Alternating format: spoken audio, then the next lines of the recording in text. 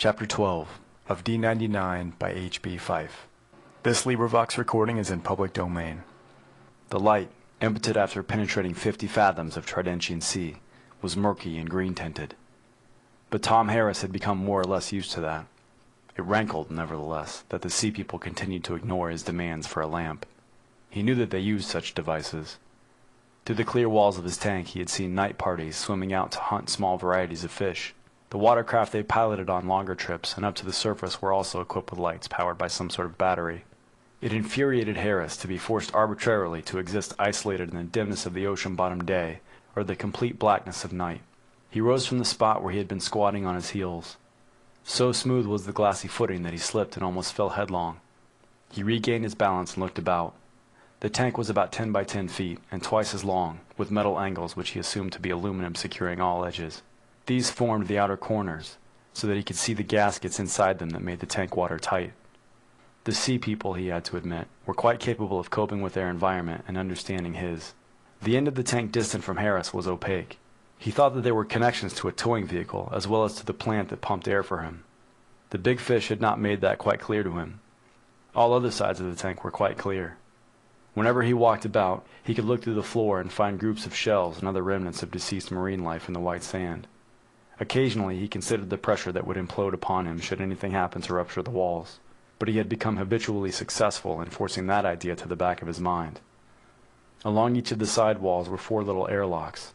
The use of these was at the moment being demonstrated by one of the sea people to what Harris was beginning to think of as a child.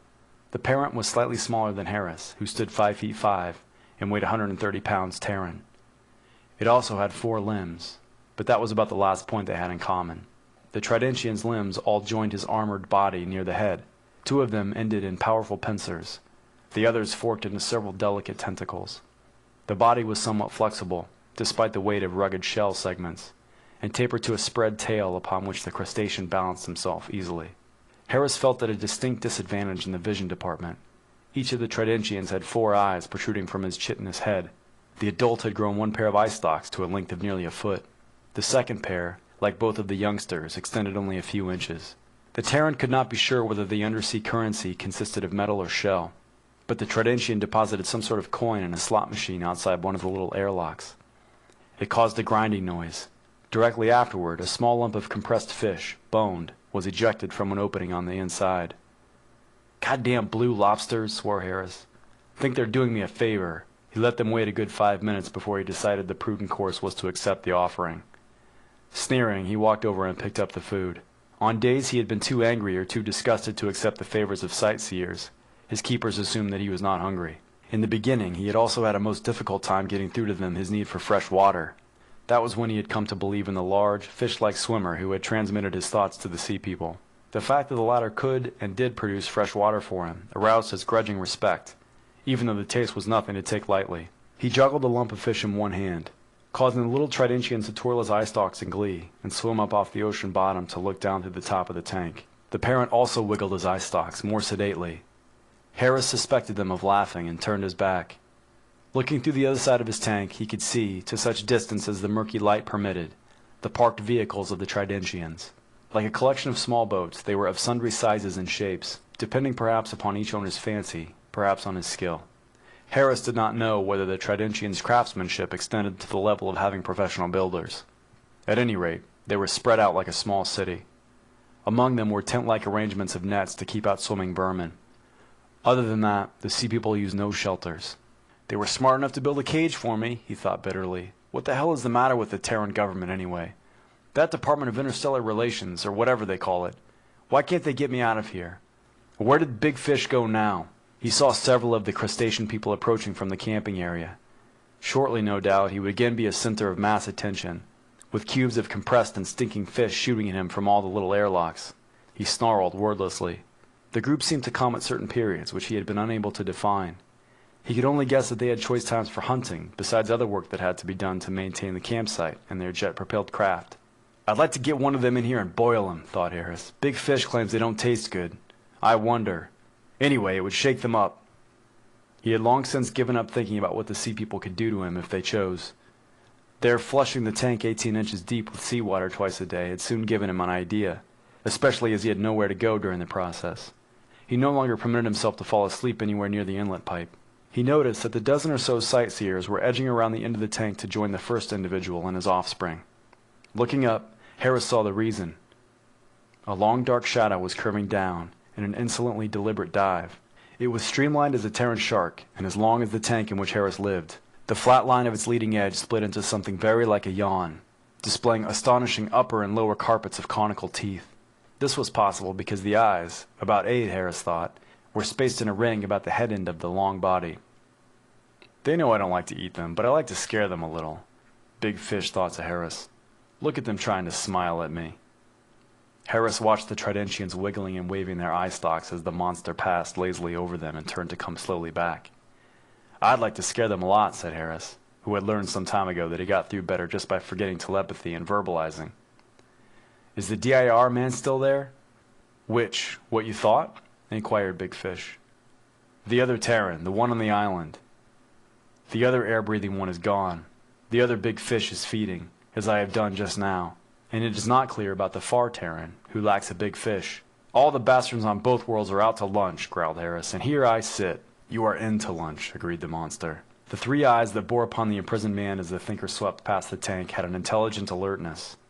Harris had come to imagine that he could detect expressions on Big Fish's limited features.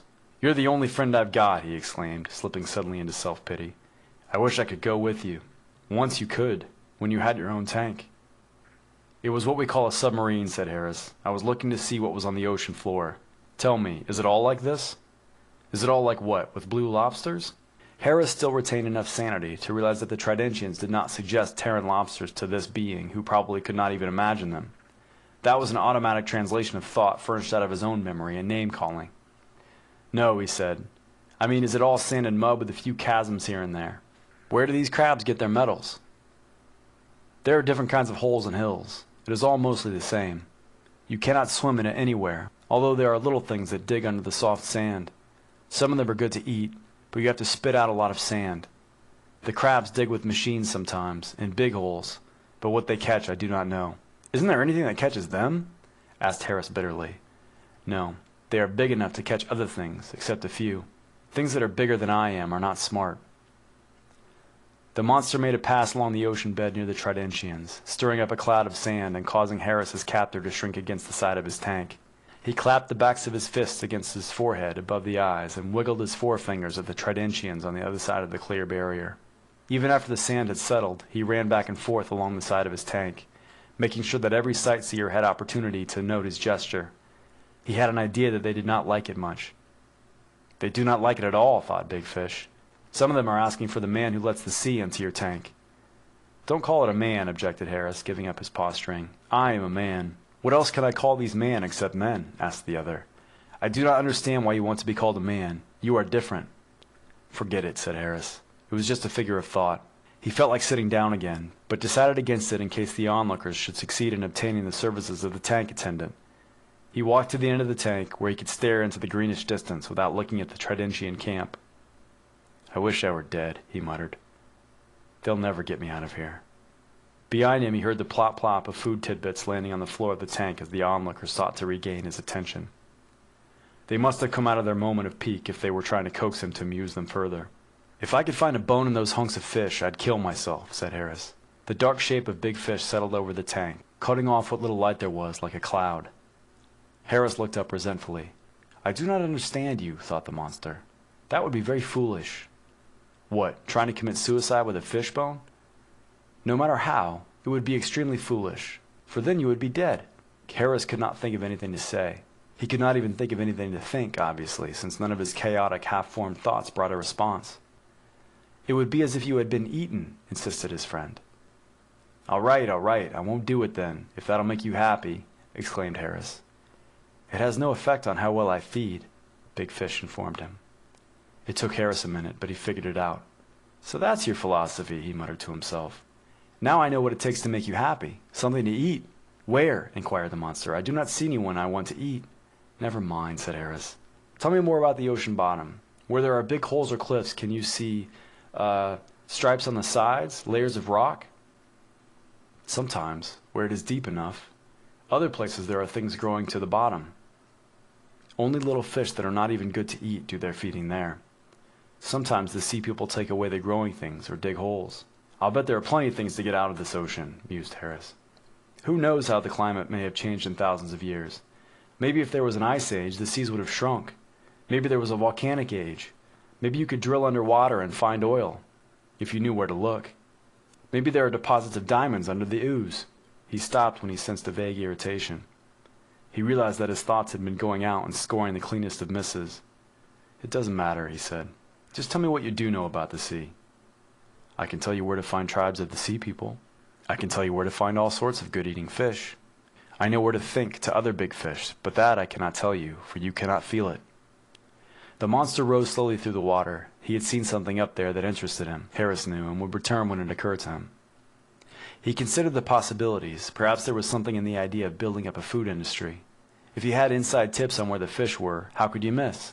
Then the Tridentians must have some knowledge of where to find metals, since they used them. He suspected they had factories somewhere.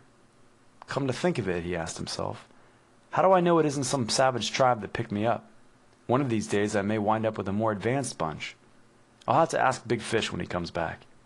He began to plan what he would do if he reached some higher civilization under the sea.